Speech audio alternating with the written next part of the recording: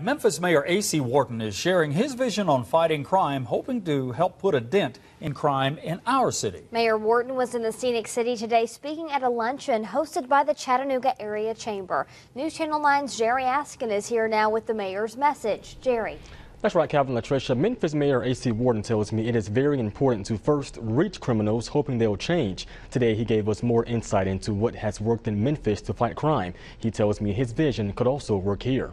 On this end of the state. Memphis Mayor A.C. Wharton stressed the importance of minority-owned businesses at today's chamber luncheon. After he spoke, we asked him what he's done to fight crime in Memphis. Get the information, redefine the way you police. You cannot arrest your way out of this, but by gaining the trust of the people, you can reclaim your communities. Mayor Wharton says he believes in first helping criminals and giving them a chance to change. Offer them help and a hand first. If you got a drug problem, hey, we're going to help. You need a job skill, hey, we're going to help you. Willie-May Wilks lives on Chattanooga's west side. She appreciates Mayor Wharton's advice. It should be something that could be done to cut down on this crime. She was shocked after we told her there are 45 active gangs and 1,300 gang members currently in Chattanooga. We dug deeper and found out there were 89 shootings in the city in 2011.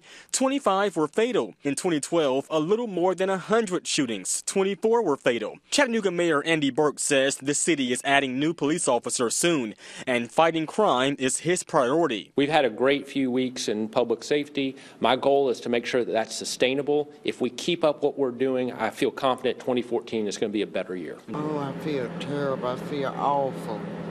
Because a lot of people have gotten killed over there in the west side.